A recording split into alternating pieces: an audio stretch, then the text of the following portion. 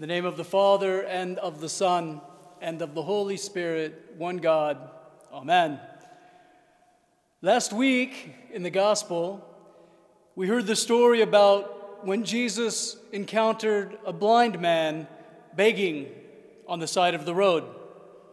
He was approaching the city of Jericho. And we learned that because of the faith of that man, Jesus healed him from his blindness. And the life of that man was changed forever. And today, in the gospel, we heard about a different man that Jesus had an encounter with after he entered into the city of Jericho. His name was Zacchaeus. And although this man Zacchaeus was not in need of any physical healing, like the blind beggar, his life was also changed forever after coming in contact with Jesus Christ, because Jesus gave Zacchaeus a different kind of healing. The gospel says that Zacchaeus was a man of short stature and that he wanted to catch a glimpse of Jesus, but he couldn't see over the crowd that had gathered there in the city on that day. And we learned that Zacchaeus was also a chief tax collector and a man that was looked down upon by society and by the people of his community because of his profession. But Zacchaeus wanted to see Jesus. So the gospel says that he climbed up into a sycamore tree there in the city of Jericho in order that he could get a good look at Jesus as he passed by. And it says that Jesus stopped in front of that tree and that he called out to Zacchaeus by name, saying, "Zacchaeus, make haste and come down, for today I must stay in your house." So Jesus somehow already knew Zacchaeus, even though they had never met. And it must have had a huge impact on Zacchaeus, because the next thing that we learn is that Zacchaeus not only obeyed Jesus and came down from that tree, but that he immediately became aware of his sinful way of life and repented right there and then, even telling Jesus that he would pay restitution to anyone that he had ever cheated, 4 times what he had taken from them, and that he would give half of his possessions to the poor.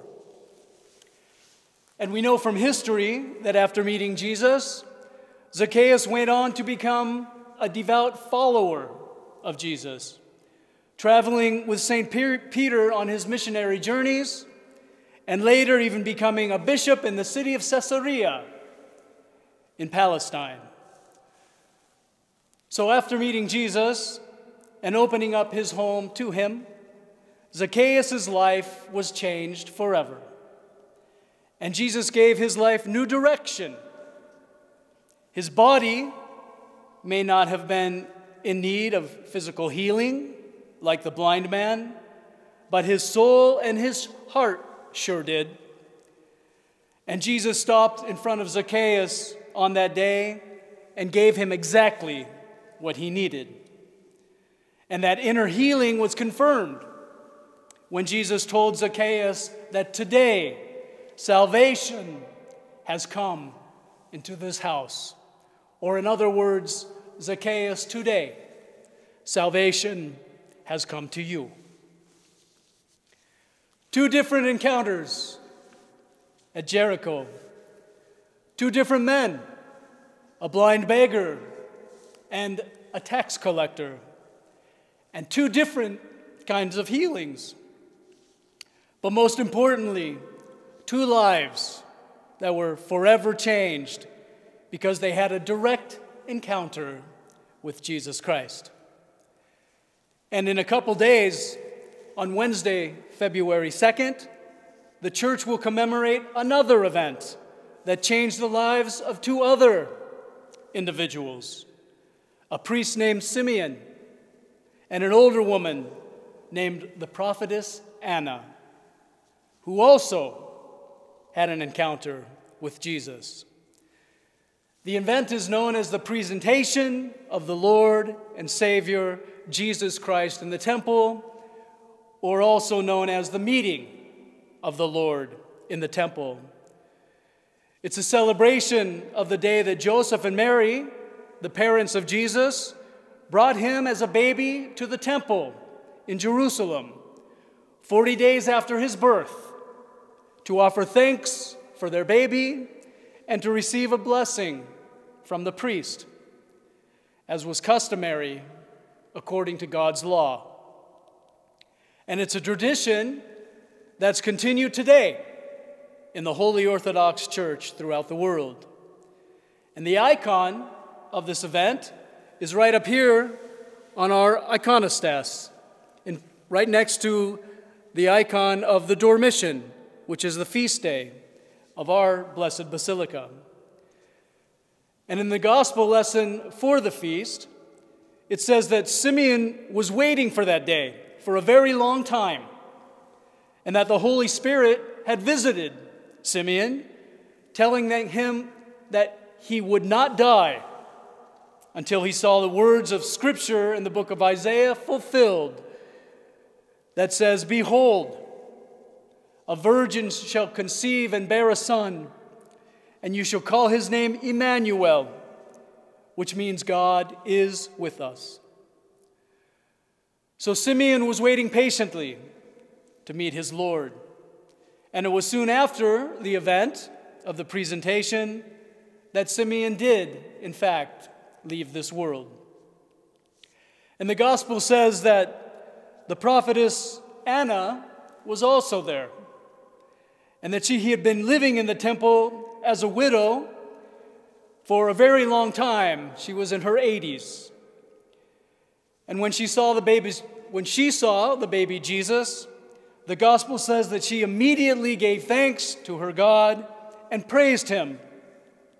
And it says that she went on to tell everybody that she could that God had indeed visited the temple on that day. So today in the church, we celebrate and remember the lives, two lives that were healed and two lives that were fulfilled. Jesus healed the blind man in Zacharias, and Jesus fulfilled the lives of Simeon the priest and the prophetess Anna. And after each of them had a personal encounter with Jesus Christ, their lives were changed forever. And by remembering these four individuals and the feast of the presentation, we're reminded about what happens mystically to each and every single one of us on Sunday when we come to church. Because it's here at church, during the Divine Liturgy, when we too each have a personal encounter with our Lord and God and Savior Jesus Christ through the reception of Holy Communion.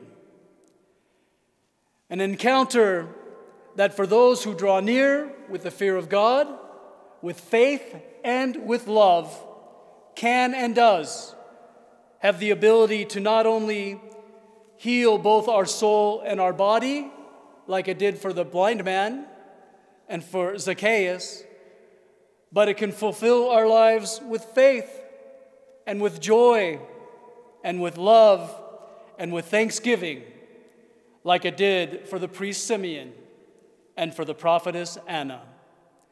And our lives, too, will continue to be changed forever. In the name of the Father, and of the Son, and of the Holy Spirit, one God, amen.